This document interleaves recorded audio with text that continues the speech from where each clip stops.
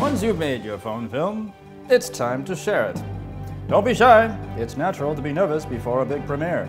Step 1. Upload your movie to YouTube. Click the upload button. Sign into your account. If you don't have a YouTube account, get one here.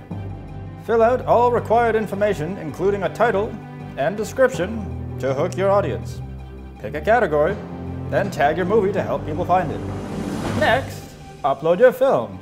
If this is your first time uploading, congratulations! Uploading will take a few minutes. Once it's done, you'll see a confirmation page like this. YouTube will take some time to process your video. In the meantime, how are you? Doing well? I'm also well, thank you. And we're done.